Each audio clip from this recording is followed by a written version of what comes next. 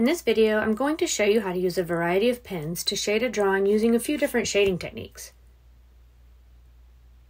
I have a .005, .01, 03, 05, and a 07, but I only end up using the three smallest pens.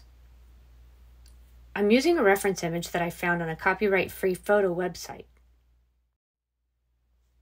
I'll start by drawing in pencil.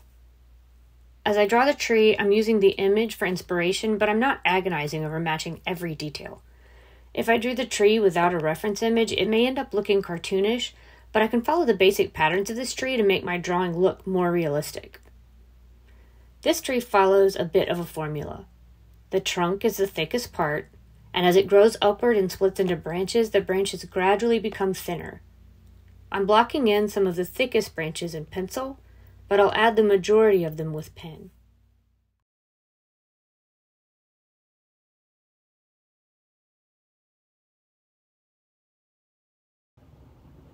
Now that I have a decent structure blocked in with pencil, I'm ready for pen.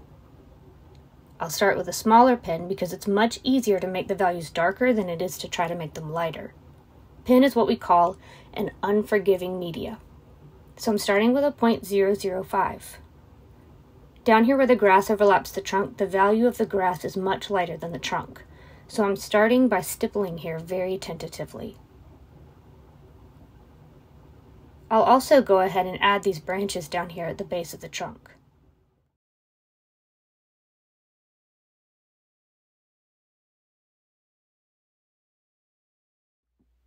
I'm switching to a .01, and I'm going to work on the trunk using a combination of hatching and cross-hatching. It looks like the light is coming from the right, so the left-hand side of the trunk and the thicker branches are darker in value.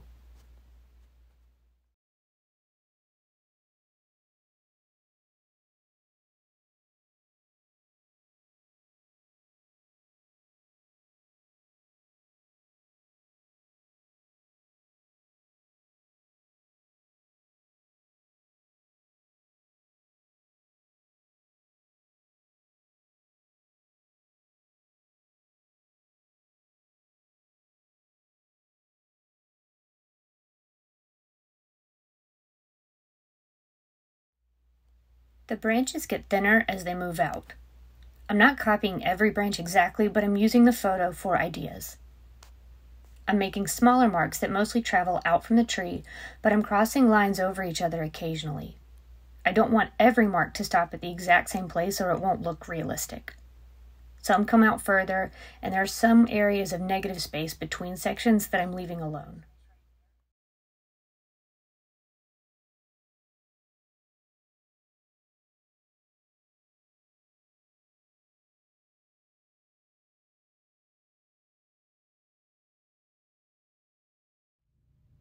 On the tips of the branches, they appear a little thicker, so I'm going in with some stippling to add some texture. I'm still using the .01 pen.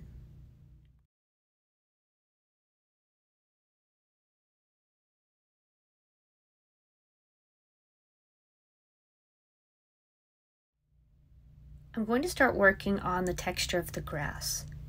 In this area, it's going to be a really light value, and since I want to use horizontal marks for the water, I'm going to add those in, but I'll bring them into the space where they show up in between the light values of the grass. I think I'll switch to my .005 pen to keep these values very light.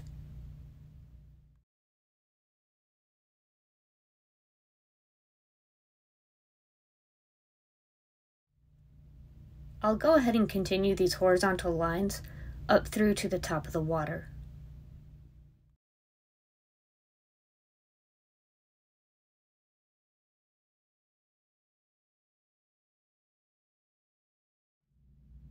Now I'm going to start using the .005 to make some hatching and cross-hatching to create the texture of the grass.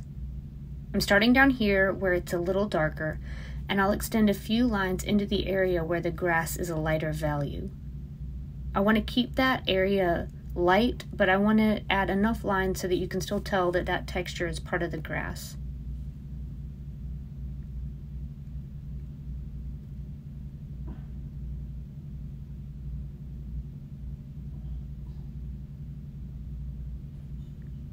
You don't want to go in and make X's like this.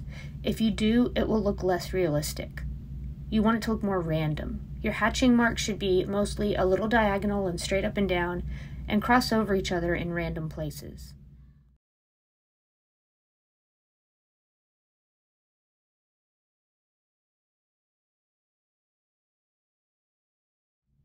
I'll use the 0.01 to draw in some of the twigs that are over here behind the grass, and then I'll use the same pen to work on building up some of the darker values around in the rest of the grass.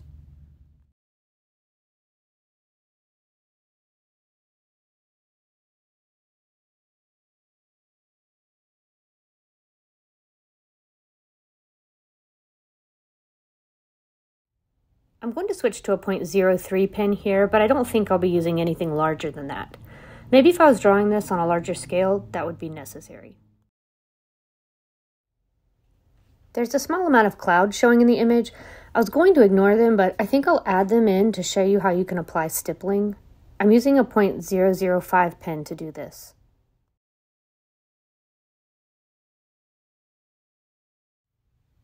I'm going to work on the water again now. There's a little bit of land back here above the water. I think I'll use stippling for that.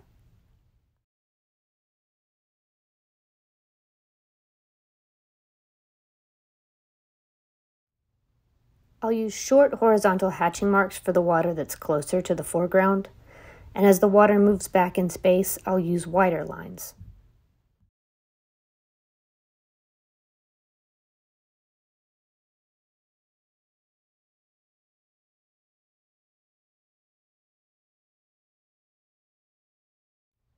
Now I want to go back into the tree with a 0.005 to thicken up some of the branches.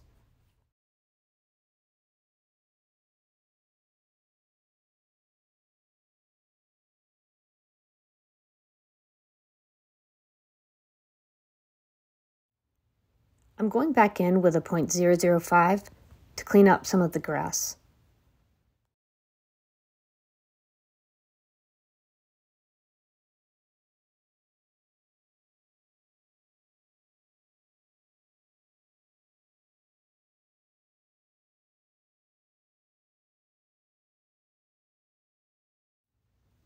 I hope that video was easy enough to follow and gave you a chance to try out some shading techniques with pens. Go out and use what you've learned and post pictures in the comments. I'd love to see them.